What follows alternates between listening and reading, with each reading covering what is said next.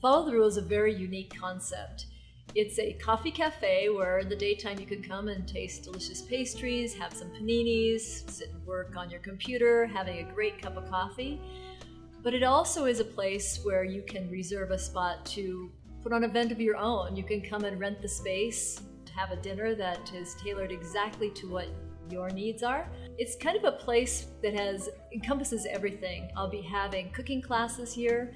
I'll be doing painting classes, so you can do paint and sip and have tapas. So she has all the materials you're gonna need. She gives you the menus and all of the ingredients, and then she goes through and explains what it is and how you're gonna make it. And then after each course, you sit down and eat it, and then you go back and you do another one. It's not a rigid format. Very comfortable.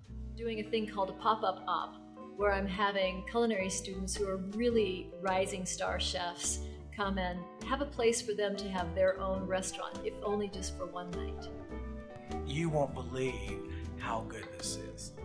You'll sit down and you'll think, oh, it's just an everyday burrito. But I promise you, it'll probably be the best one you've ever had. Follow the Rule is great for somebody who has always wanted to put on the ultimate dinner party at their home, but just didn't have the tools to do so. They can just call me up and I'll put together a dinner, a 5-course, 6-course dinner, pair it with wines, give even wine educations, and their friends will be talking about it for years.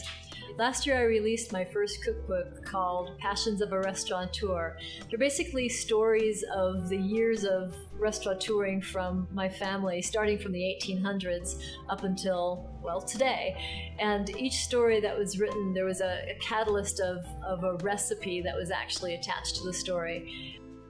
One of my favorite things to do is to take a winemaker or a brewmaster or a distiller, take his art, his or her art, and try to find a way to make it taste even better. Therefore, in turn, making my food taste even better. Food and beverage pairing dinners are not just found at Follow the Rule itself. You can also find them at wineries. Take my entourage to a winery, build a kitchen there, and amongst the barrels and amongst the vines, you can have an ultimate 5-course, 6-course dinner paired with the grape wines of the producer where we are. We can do it also in breweries, at distilleries. There is just nothing like it. My biggest influence in my career was my father. My father was born in 1893, was 67 when I was born. That being said, he had gobs of experience to pass on to me. Years of restaurant experience, years of owning particular restaurants, and even growing up in an Italian kitchen. It gave me a base that no school could ever replace. And I think if he saw Follow the Rule, he would be very, very proud. And I think you would find that talking with her, having her serve you, would be a pleasurable experience. And even in this small little venue here, probably be better than even if it was the big restaurant that she actually had before, because you'll probably experience her a little bit more and more intimately. So I think it'll be a great time for anybody to come in here and enjoy.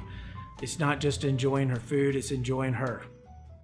I should stay, I would only be in your way, so goodbye. Okay, anyway.